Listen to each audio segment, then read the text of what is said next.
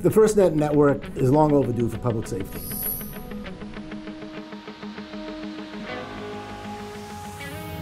So we're in Brookline. The Boston Marathon right now is running through us as we speak. It's a long day, a long event.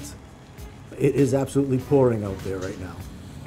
Our offices that are utilizing these, both on police and fire, the devices are waterproof, drop-proof. They are enjoying the new application. It's an easy application to learn and utilize, and they've basically been giving me a lot of good feedback, and they're pretty excited about it. I think FirstNet definitely enhanced our communications like we've never had before. We're able to use our radio frequency over the FirstNet device. We have talk groups for public safety, for fire, over the device as well. So chatter that you don't really need to be over the main frequency, over to these other groups so the channel doesn't stay congested, and we just basically have the traffic that we need flowing over the main radio. So far, it's been a really good application. Everybody that we've issued to it has taken to it pretty quickly. There's really no big learning curve on it. Simple to use, and we're very happy and appreciative that FirstNet gave us this opportunity to roll this out and use it during the Boston Marathon. During the Boston Marathon bombing in 2013, that was tough. I mean, we had a lot of things going on to the point of where we had to basically stop the race mid-stride.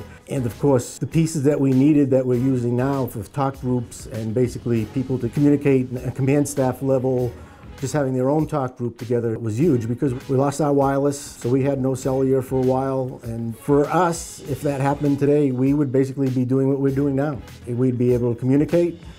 Communications would not be interrupted. So that basically gives us a very good platform and the ability to do our jobs, do what we have to do to handle the situation.